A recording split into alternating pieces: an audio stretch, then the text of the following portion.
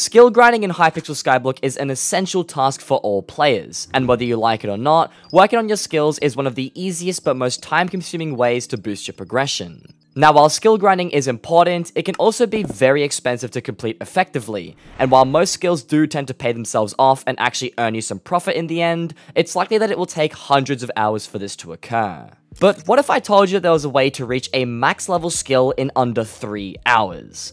What if I told you that this skill only requires an upfront cost to get started, and what if I told you that this skill can be profitable as long as you follow some very specific steps? If you couldn't already tell, this magical skill is the Alchemy skill, and yes, it is possible to max this out really easily, so let's just jump straight into how to pull it off. So how do you level the Alchemy skill? The first way that you can level your Alchemy skill is by farming Netherwort, and I would highly not recommend doing this because, as you can see here, the XP gain from farming Netherwort is extremely slow. This means that the method that I'll be covering in today's video will be brewing potions, which is the more obvious thing to do, and the method that a lot of other people use.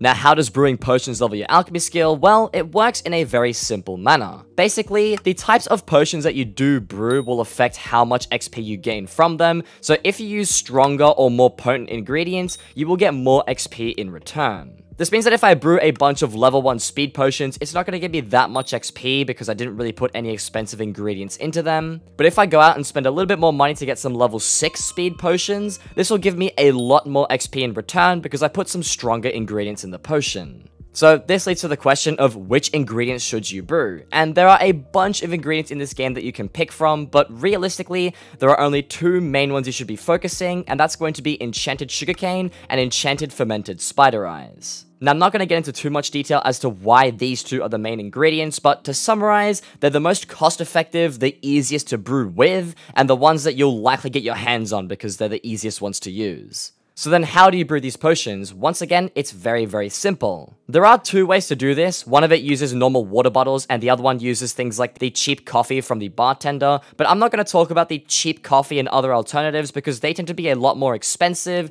and if you're really lazy, then you're going to go with that option instead. Since I am showing you the most profitable way to do the alchemy skill, I am going to go with the harder but obviously cheaper way to do this, and to do so, you're going to need a bunch of water bottles, netherwort, and other ingredients. You will also need a boost cookie and a god pot active whilst brewing because the boost cookie will give you a 20% skill XP boost to all of your skills, and the god pot has all of these skill XP boosting potions to once again boost your skill XP. So, enchanted sugarcane is very simple. You start by putting 3 water bottles in a brewing stand, and then you put a netherwort at the top slot so that it creates a bunch of awkward potions. Then once you're done with that, you want to put in the enchanted sugarcane so it creates some speed 5 potions, and then after the speed 5 potions are brewed, you want to place some regular glowstone dust to turn the speed 5 potions into speed 6s. Contrary to popular belief, you don't actually have to add any form of redstone to the potions to increase the sell value, so stick to only adding in the sugarcane and the glowstone dust. As long as you're left with speed 6s and not speed 5s, you've done this step correctly, and you can go ahead and pull all the potions out of the brewing stands.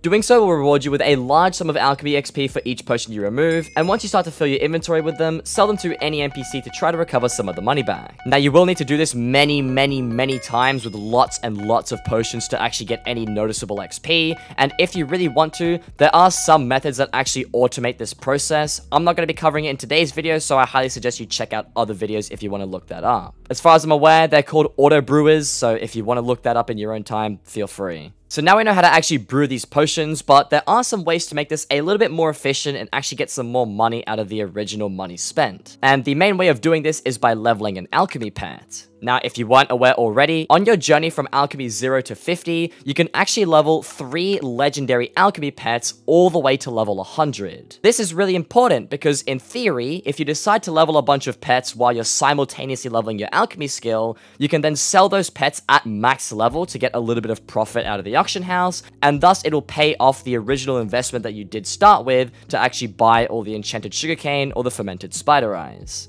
Now for this video, I'm going to be covering sheep pets as they are the most reliable pet. They tend to stay at the same price all the time, and they're also the cheapest pets. So for most players, you'll likely be able to actually afford the sheep pets at the start of your Alchemy 50 grind. That being said, you can experiment with parrot pets or jellyfish pets. They are a lot more expensive early on, but if you have a lot of money lying around and you want to level those up instead, feel free to do so. It could give you more profit. Either way, I'm going to show you the cheapest way to get a level 100 sheep pet as well. So follow these steps closely so you can see how it's done. The first step is to buy an epic sheep pet off the auction house for around 1,000,000 coins. Now, alternatively, you could craft one yourself and try and gamble your luck, but if you do this, you risk losing a lot of money, so I wouldn't do that. Then, once you have your epic sheep pet, you want to go over to Zog in the hub island, and you want to buy the all skills XP boost for 50,000 coins. Next, you want to actually equip the sheep pet and then give it the all skills XP boost, and once you have that set up, make a buy order on the bazaar for 512 enchanted mutton,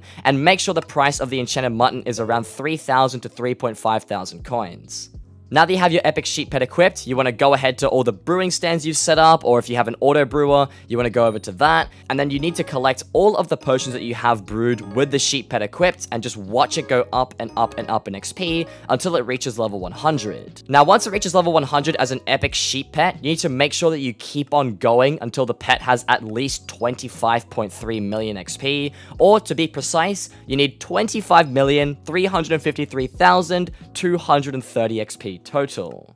The reason the sheep pet has to have at least 25.3 million XP is because when you level it to legendary using cat, this will ensure that it's actually level 100. For those that didn't already know, a level 100 epic pet only requires about 18 million XP to hit level 100 with, but a level 100 legendary pet requires 25.3 million XP, so in order to account for that extra XP required, we're going to over level the epic pet so that it will actually stay level 100 as a legendary.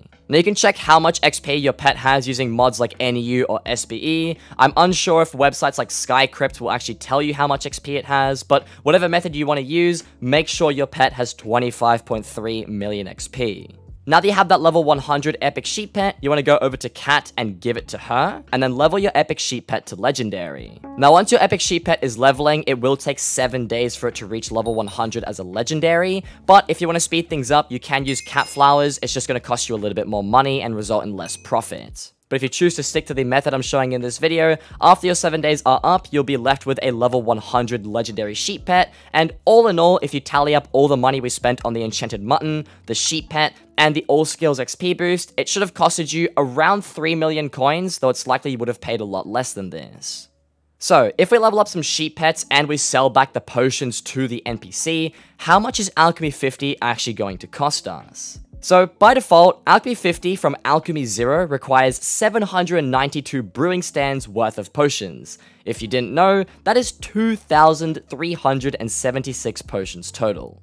Now, if we use enchanted sugarcane, it'll cost you around 41 million coins if you buy enough cane at around the NPC price. Enchanted sugarcane should be around NPC price at all times, but at the time of recording this video, enchanted sugarcane is inflated due to the upcoming garden update. And once that does go underway, enchanted sugarcane should reach around the NPC price again. On the other hand, if you're using enchanted fermented spider eyes, it costs you approximately 59.5 million coins, assuming that enchanted fermented eyes are around 75k. Eyes do tend to hover around the 70 to 80,000 coin margin, so don't pay any more than you actually need to. Now, if we include the potion sellback, the cost comes down to about 27.3 million coins spent if we're using enchanted sugarcane and then sell back all the potions to the NPC. And it's around 28.8 million coins with enchanted fermented spider eyes if, once again, you sell all the potions back to the NPC. Now, one thing I'd like to mention here is with enchanted fermented spider eyes, you actually don't need to use netherwort to brew the potions. You can just go straight from water bottle to the enchanted fermented spider eye and then do the same glowstone procedure. Going back to the cost though, if you level 3 sheep pets with the previous method that I just told you, the cost comes down to about 9.3 million coins spent with enchanted sugarcane and around 10.8 million coins with enchanted fermented eyes. So overall, we can knock down the price of enchanted cane from being about 41 million coins for Alchemy 50 all the way down to about 9.3 million coins. And same goes for the enchanted fermented spider eyes. It goes from being about 59.5 million coins all the way down to around 10.8 million coins. Now this of course comes with all the strategic pet leveling and selling back all the potions, so if you follow these steps meticulously, you will get that nice return back on your investment, and thus make Alchemy 50 a lot less expensive. But the title of this video says that you can actually profit from Alchemy 50, so how are we supposed to do that? Now, this is going to take a lot more effort than everything I've already mentioned in this video, so if you don't want to actually profit from Alchemy 50, I understand, but the secret to doing this is with the Derpy Mayor. Derpy is elected into Skyblock every 4 months or so, and there's actually plenty of trackers either on the wiki or in other locations that'll tell you exactly when Derpy will next be in office. Now this is really important because we're going to need to know when Derpy is going to get elected as mayor and plan ahead of time to make sure that once he's elected, we can make use of that juicy 50% skill XP boost because that'll make it a lot easier to level the alchemy skill. To give you the nerdy numbers, instead of needing 792 brewing stands worth of potions, you're only going to need 564 potions to reach that Alchemy 50 goal. And if you couldn't tell already, that is a lot less potions and thus a lot less original money spent. So if we factor in the 50% skill XP boost that Derpy gives us, this will change the total cost of Enchanted Sugarcane from being about 41.1 million coins all the way down to 29.3 million coins, and the cost of Enchanted Fermented Spider Eyes will go from 59.4 million coins all the way down to 42.3 million coins. If I redo all the calculations from before with these new cost values, Enchanted Sugarcane ends up profiting just over 2.5 million coins, and Enchanted Fermented Eyes will actually give you a profit of about 6.3 million coins. Be very careful though, you have to buy all of these materials for Alchemy 50 around a month before Derpy's actually elected, because once it's news that he's going to be in office, the prices of both Cane and Eyes naturally go up since everyone else wants to benefit off the 50% boost. You need to be smart and plan ahead so you can get all of these ingredients at their cheapest possible values, because otherwise you'll be overpaying like I did on my Chaos profile, with Enchanted Fermented Eyes being about 98,000 coins per instead of 75,000 coins per. Overall, if you are patient enough and you prepare accordingly, you can achieve Alchemy 50 and have spare coins, but you do need to have all the money to afford the potions up front, and you also need to afford the alchemy pets up front as well. So while it is a long process, it's one that I definitely recommend. Alternatively, you can skip some steps that I've mentioned here to speed things up a little bit, such as buying cat flowers to get the pet straight away, or maybe you buy the pet already at legendary, or maybe you just buy the ingredients when Derpy's elected, but you'll likely end up losing a little bit of money instead of actually profiting. That being said, if you do still roughly follow this guide in detail, you shouldn't be losing too much money on Alchemy 50 that you could have been losing if you didn't sell the potions back or you didn't level any pets at all. So all in all, there's your quick guide to getting Alchemy 50 and actually profiting in the end. Hopefully you guys found it useful and informative in some way. Feel free to use this when Derpy is next around, and I'll see you guys in the next video.